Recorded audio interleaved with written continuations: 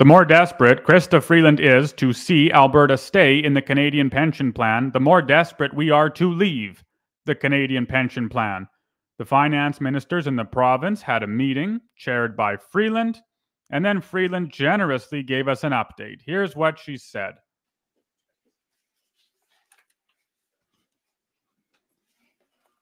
Okay, good afternoon. Hi, everyone. Today, I convened a special meeting of provincial and territorial finance ministers to discuss the Canada Pension Plan and the importance of protecting Canadians' pensions from coast to coast to coast. Remember, Alberta, or the Alberta government, has the mandate to serve Albertans. And so while the federal government's mandate is to serve Canadians, something which they fail to do and fail miserably at, each province has a mandate to serve the people of that province. Alberta is not meant to serve Ontario, and Ontario is not meant to serve the Northwest Territories. Those are all different provinces and territories, each with a unique demographic that votes for their particular leader to best represent them. Of course, Alberta has the right to withdraw from the CPP, should it so choose. That's the argument. There it is. We have the right to withdraw from the CPP. We have the right to leave the CPP. We want to leave the CPP, one, for economic reasons, and two, for moral reasons, and so we ought to do so. It's a legal thing to do. It's not illegal. It's not unjust, and the sooner we do it, the better. All of the ministers recognize that today. And every single minister, including me, a proud daughter of Alberta, spoke about our respect for the people of Alberta and for the absolutely essential role that Alberta plays as an economic engine for our whole country. Two things. First, the idea that the federal government respects Alberta, respects the West for that matter, is laughable. All you have to do is look at their policies, observe their actions over the last 7 or 8 years, and it becomes immediately clear that they do not, in fact, respect Alberta. They do not, in fact, respect the West. And secondly, I appreciate that Chrystia Freeland called Alberta an economic engine of the country, precisely because that's what the government believes. Remember, an engine, although it works hard, although it produces power, doesn't think. An engine doesn't think at all. Instead, it works based on the input of an operator. And in Freeland's eyes, that operator is Ottawa. Alberta, in her eyes, in the federal government's eyes, is meant to be an unthinking machine that works as hard as it can according to the federal government's inputs, pressing on the fuel at some points, releasing the fuel at others. We're supposed to produce oil, but then not have pipelines to ship that oil. And so fundamentally, we disagree with Freeland. This idea that Alberta is an engine, it's true, it's an economic engine, but we're also thinkers, where we can think for ourselves and think critically and not be beholden to an input, to an operator telling us precisely what to do. But Alberta's choice about the CPP also implicates every single Canadian. So it was important for all of us as the federal government and provincial and territorial finance ministers to be present and to discuss together what the consequences for the whole country would be if Alberta were to leave the CPP. This is a socialist argument. The entire country did not vote for Alberta's government. Alberta people, the Albertans, we Albertans voted for Alberta's government, for the government that the majority, apparently, not apparently, the majority of us wanted. And granted to that government is the ability to leave the CPP if so they choose. This is not a countrywide decision. This is a province's decision to make. That's guaranteed to them legally. And so it is that people in BC didn't vote for Alberta's government. People in New Brunswick didn't vote for Alberta's government precisely because, as the name implies, they don't live in Alberta. Instead, Albertans voted for Alberta's government. And under the current law, Alberta's government has a right, has the opportunity, the ability to leave the Canadian Pension Plan. And so it's not for other provinces to decide. It's not for other people to decide. Instead, it's for Alberta's governments or Alberta governments alone. It's their decision to decide what the consequences would be for people across the country, including for the people of Alberta. That includes... There are consequences. There are consequences to leaving the Canadian Pension Plan, and they are positive consequences. We pay disproportionately billions more into the pension plan every year versus what our pensioners receive because of our age, our income, wealth, number of years we work, etc., etc., etc. It's just the way the Canadian Pension Plan is structured. Not only so, but we're told by Freeland and others in the federal government that the Canadian Pension Plan is a juggernaut. That is, the returns are mighty.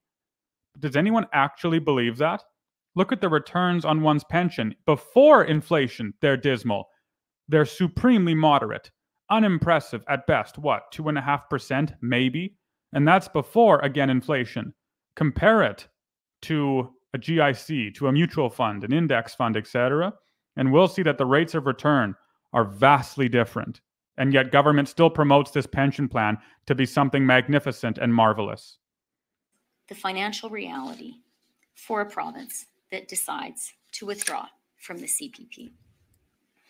And that's why I told ministers today that I would ask the chief actuary to provide an estimate of the asset transfer based on a reasonable interpretation of the provisions in the CPP legislation.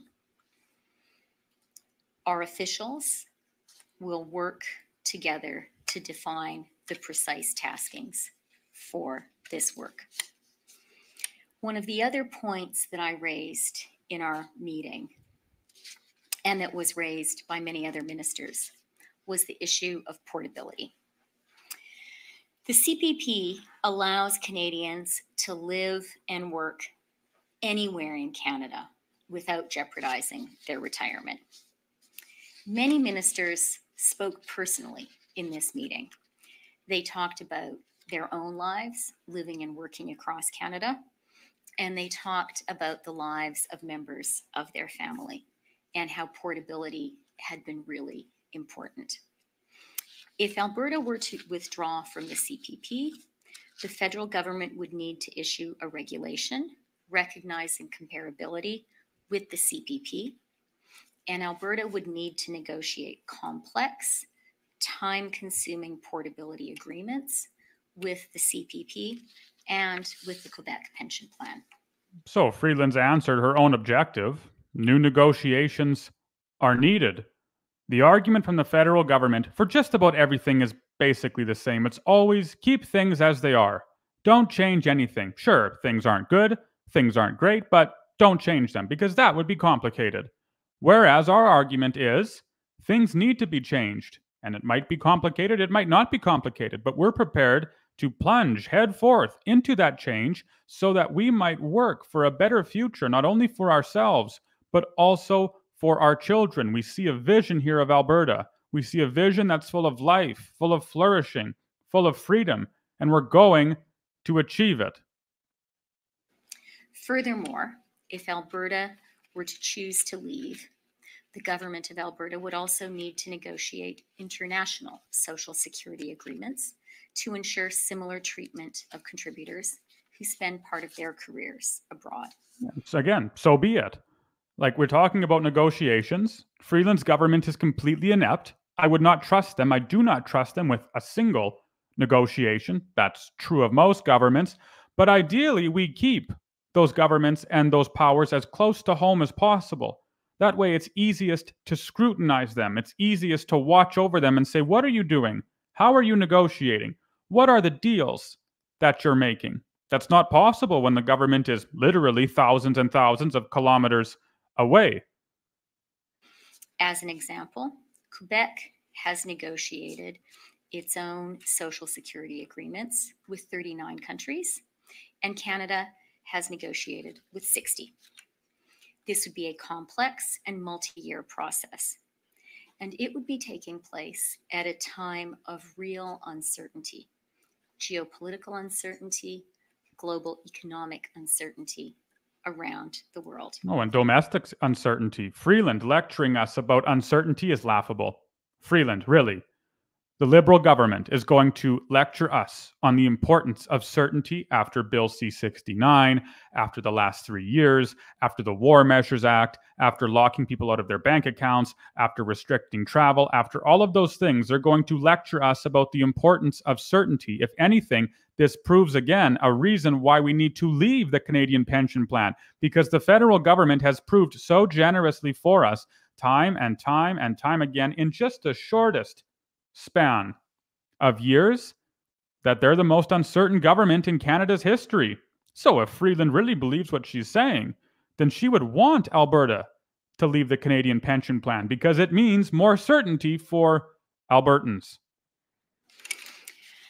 I truly believe, as Deputy Prime Minister and as Finance Minister of Canada, that adding to that uncertainty right now is not something that would help Albertans or any Canadians. Precisely. That's why, again, we want to remove ourselves as much as possible from the federal government. And part of that means our own pension plan. The scriptures are clear, have nothing to do with what's evil, and this government is evil.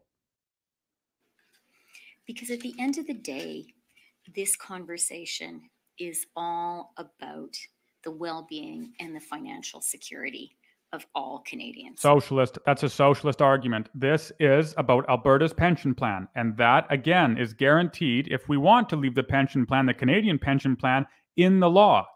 It isn't an argument. There isn't a set of rules that says, well, the people of Canada have to also be financially secure and they have to be guaranteed an X amount rate of returnings or an X percent rate of returnings. No, that isn't in the law. Instead, it says a province has a right to leave the Canadian pension plan if they so choose, full stop. That's the law. And so as a matter of fact, it is not dependent on the economic consequences for all other Canadians.